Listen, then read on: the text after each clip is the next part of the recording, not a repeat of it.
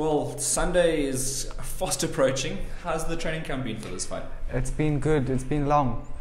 So we've had a long time to prepare and improve on everything that we think I should have been doing well. Back down to welterweight, which I personally believe is your division for now. How are you feeling in terms of making weights and being back there again? I'm feeling strong. It doesn't take a lot to get down to welterweight.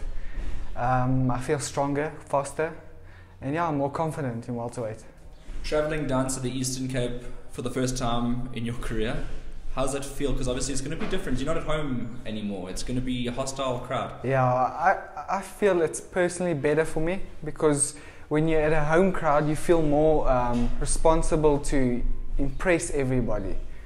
There, I don't know anybody there, so I feel relaxed. You're just going to do you. Just going to do me. Your opponent's had 3 professional fights. I think we discussed that the other day about him. 2 wins, 1 loss. Have you found anything on him? Have you what's the research been like? I didn't find a lot on him. I couldn't find fights or anything, but it doesn't really matter in boxing. He can last 1 round or 10 rounds. I prepared for 10. So it is a 10-round fight. ABU, I think it's the Southern District's title. Yes. Title fights. How are you feeling about this? I'm feeling excited. Yes.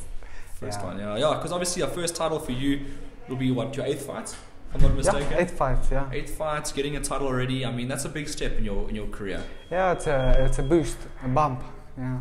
So, I mean, in terms of winning, do you have a plan now? Do you win the title? Do you come back home? Do you defend it? Was it more of a short term? No, it's a long term.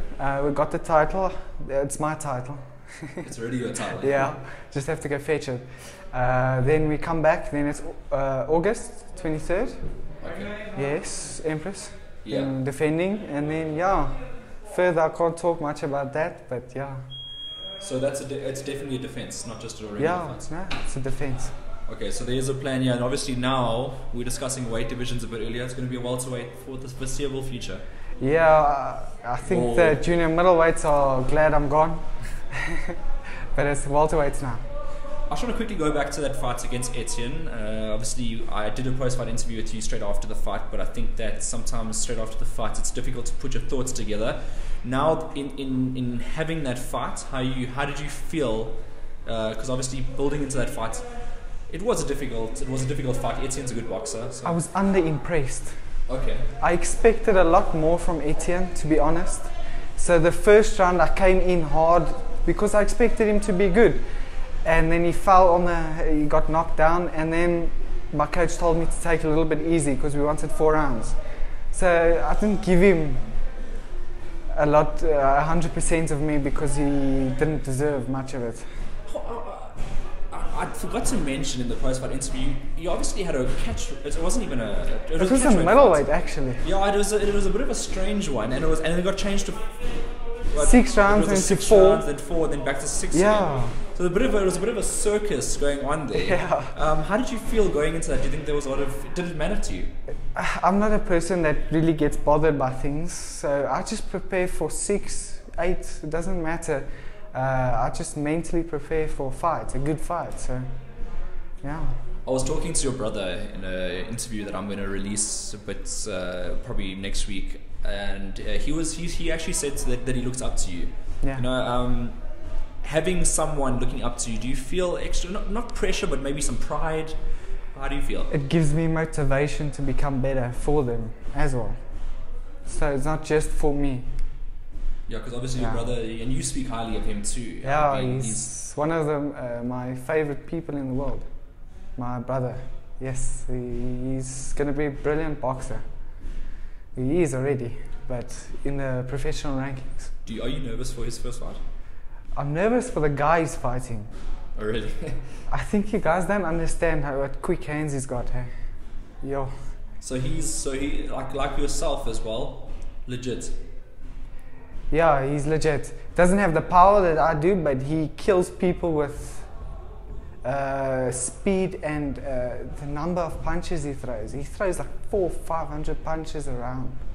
Yeah. It's just too much for people. Even in the essays, people just gave up in the first round. They just didn't want to fight anymore. It's very rare that you get someone at amateurs that actually remains undefeated. Yeah, he's undefeated. Yeah.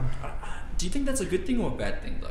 Because I mean, No, sometimes he learns more from a win than a loss. Really? Yeah. Because usually they say at amateur, it's like you win and you learn.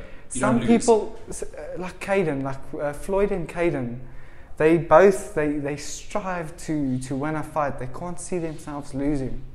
I mean, obviously you took a professional loss. Yeah. Second fight. Which you said that was, you thought you could have continued that day. We've spoken about it previously. How did that change anything did you learn from it or did not necessarily?